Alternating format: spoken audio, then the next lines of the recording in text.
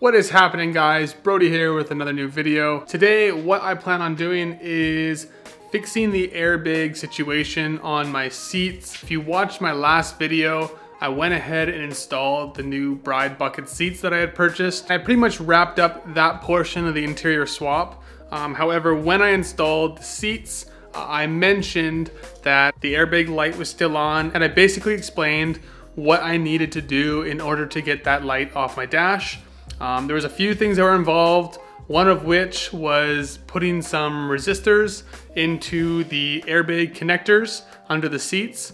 And the other issue lied within the passenger seat, where I actually had to remove the passenger occupancy sensor out of the seat and basically reinstall it somehow into my new bucket seat. And those two things are what is causing the airbag light on my dash to be on. So at the moment, I'm currently driving with 0 airbags, and I do not want to be doing that. So today what I'm going to try and do is fix that problem. And like I said, I explained all of this stuff in my last video. That's the one where I install the bride bucket seats. If you haven't watched that, definitely go check that out first if you have any questions regarding what I'm doing. Anyways, guys, let's go ahead and start doing what we need to do today. Obviously I have installed the bucket seats already, so I'm hoping I can just access any connectors I need with the seats installed. I don't really want to unbolt them, have to tilt them back and rebolt them again, so hopefully I can access everything I need to. Nothing really goes right when you're working on cars, right? So, but anyways, like I said, I'll show you here. I am absolutely loving them.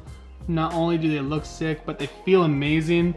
Stopped at my parents' place and grabbed some drill bits as well. This foam. They had some foam lying around, so I grabbed it. I'll explain that further once we get to that part. What we are going to start working on is the bottom of the passenger seat. So hopefully you can see all this okay. I've essentially just flipped the passenger seat onto its back. The first thing you'll notice, the difference between the passenger seat and the driver's seat, is the driver's seat does not have this little piece of foam underneath. As well, there's obviously more cables running underneath the passenger seat.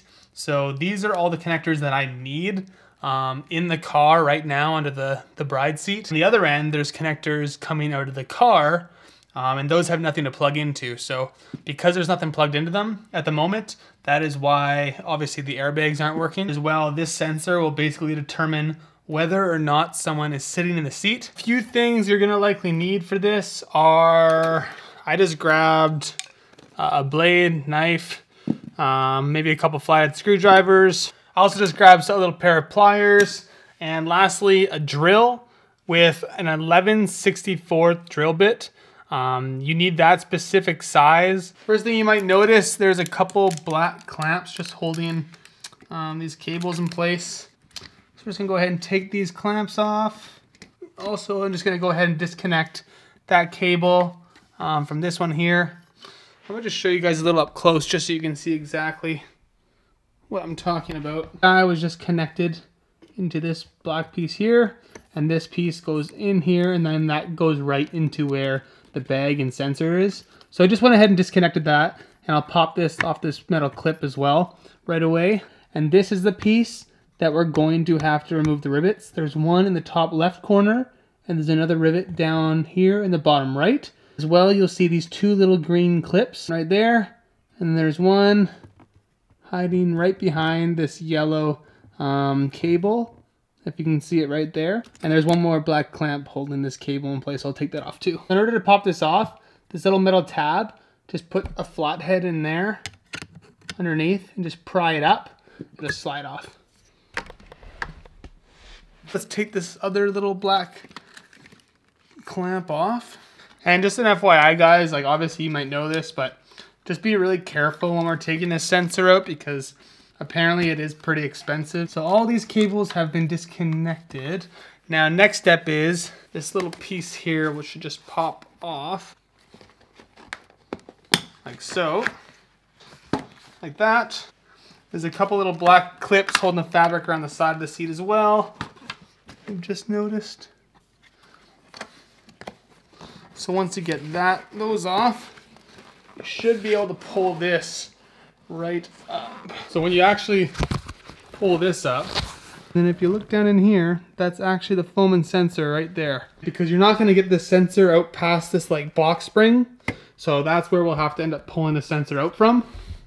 We'll first have to remove those 2 green clips that I pointed out. So I'm gonna try and get them with this blade here first.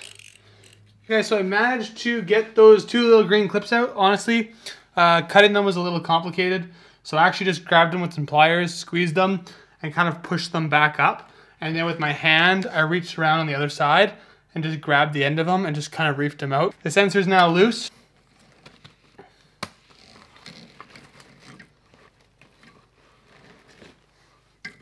Feed this thing through the box spring.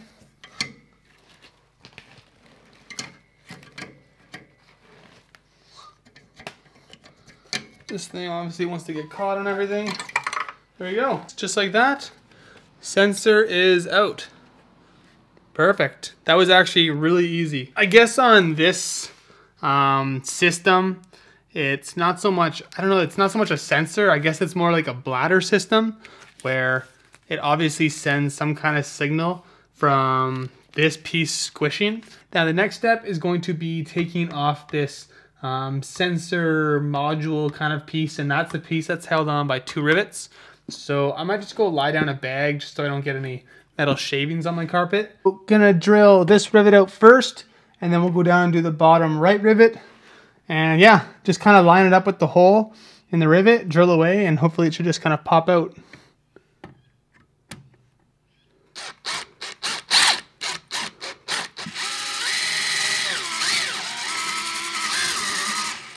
Oh.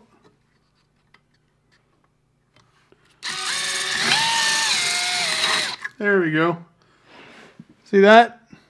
You basically, while you're drilling it, start getting a bit of a hole, and then you might have to kind of just rotate the drill around. And there we go. Other one is off. Sweet. And now, ta-da! Sensor off. That really wasn't too bad. I was actually dreading doing this because I thought it was going to be an absolute pain to get this stuff out of the seat, but that wasn't bad at all. All right, sweet. Because this bladder originally went underneath this seat, so when someone sat in the seat, it would obviously come down and the bladder would squish against these springs. Now, because the bucket seat that I have in the car is obviously a hard shell, that will never work. So you can't obviously put this underneath the seat.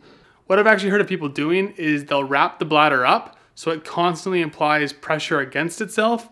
But the problem with that is then your car will always think someone's sitting in the seat. So even if you're not driving a passenger around, it's always gonna think there's someone sitting down. So if you got into an accident, which obviously I hope you don't, what would happen is all of your airbags will still go off. And that's kind of the whole point of this system in the first place, is to prevent that, because obviously if there's no one in that seat, you don't need those airbags going off. So what I think I'm actually going to do is, instead of putting it underneath the seat, what I will do is I will put this piece in between, so on top of the, I guess, outer shell of the seat, and between the foam that the person actually sits on, there is a little hole in the shell of the bucket that this piece could actually drop down.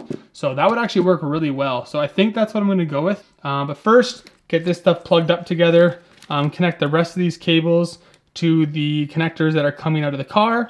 And also what I'm gonna do is grab those resistors, and then I can go ahead and plug the resistors in those cables as well. Also, when you're doing this, just to be safe, definitely go disconnect the battery. What is up, guys? All right, so I did end up taking a little bit of a break there from filming. My battery actually just died. So in the meantime, I actually went ahead, got everything connected and kind of just positioned, and I just wanted to test it and make sure everything worked.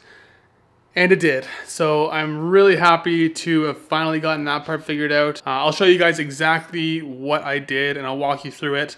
Really simple. Also, just an FYI, the way I have the bladder kind of set up in the bucket seat, I kind of Mickey Moused it a little bit. I'm definitely not gonna leave it like that. At this point in time, I just wanted to make sure that the system was working, and it does. But going forward, I am gonna think of some other way to set that up. Obviously, when I'm doing work on my car, I want to do the cleanest job possible. I'm going to try and brainstorm here over the next day or two and think of a little bit better of a setup. Also though, if you can think of a better way to do this, by all means, let me know in the comments below.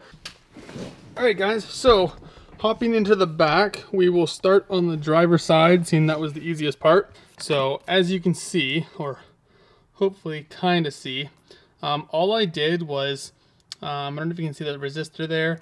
I just grabbed my airbag connector. It only had 2 holes in it, so it's pretty common sense where to put the ends of the resistor. I just bent it into like a U shape and then fed it into each of the holes. And that's really all I did. So connected that up, and that was all I needed to do on the driver's side. I am going to grab some electrical tape and wrap this up just so obviously the resistor stays in its place. So as for the passenger side, again, the exact same thing. I just went ahead and grabbed the airbag connector and I fed the 3.3 ohm resistor into the end. Everything has its own connection point, so I just went ahead and plugged everything in. Obviously the seat belt comes down from the side and plugs into here. Bladder comes down underneath the seat and it plugs into this connection here. And then this guy also plugs into here. And then obviously this is where the airbag and resistor is. So everything has a connection point. Like I said, at this point in time, I'm kind of just making sure everything works. And I just wanted to kind of show you guys how to go about that. But I will end up thinking of a better way to mount all the stuff. Same as the driver's side. I don't want to just leave all the cables dangling around under the seat. I'll probably end up zip tying them or doing something to keep them up and out of the way underneath the seat. Let me take you now around to the front of the passenger seat and I will show you how I have the bladder set up. Like I said, this is where the connector comes down from the bladder, and I'll show you that now. So obviously this foam comes up, and as you can see, this foam has some Velcro on it, which obviously originally stuck to the bottom or the base of the seat. Now with this foam and bladder in its place, it obviously doesn't have anything to stick to. So that's kind of one of the things that I want to think of something better. That extra foam that I had, I cut out an extra couple squares, one on the top, one on the bottom, and that was just kind of added protection to go around the bladder. You can see the cord here. I also cut a hole in the foam on the bottom, and then if I lift that up, you can see there is a hole at the base of the bucket seat, and that is where the cord is going down through. And as you saw before, that's how it connects to that module. So as you can see, it's just kind of sitting on the top now. It's not actually Velcroed down into place. I mean, at least you can't see anything, but I do want to think of a better way to set that up. Just to show you that everything works, I'm gonna go ahead and just turn the ignition to on. And then, as you can see, well, let's see if I can zoom in a bit. See that airbag light just went off. We just walked around to the passenger side seat. So I'm just kind of hovering over top of the seat at the moment. There's passenger airbag on the top, and then on the bottom it says off. So now if I just sit down into the seat, there, boom, passenger airbag on. So there you go, guys. Super stoked on that. I'm super happy that I finally got this fixed. I thought that was going to be a way more complicated job, but honestly, it really wasn't that bad whatsoever. Hopefully this helps anyone out there, whether you bought some bucket seats and you're trying to figure this out, or if you're planning on buying bucket seats and you wanted to make sure the rest of the airbags in your car still work. Definitely really straightforward and a really easy fix. So if that's what's keeping you from going to bucket seats, it's definitely doable. So hopefully that helped you guys. But yeah, other than that, that is basically everything I wanted to cover today. If you guys liked it, definitely smash that thumbs up button. It's always appreciated. If you haven't already, definitely hit that subscribe button as well. That way you guys can stay up to date on future videos I post. There is definitely a lot of plans coming for my car. I have obviously started the interior swap in it. If you have not seen the last few videos I posted as well, I still have more interior work to do. I still have to do the trim, the pillars, the headliner.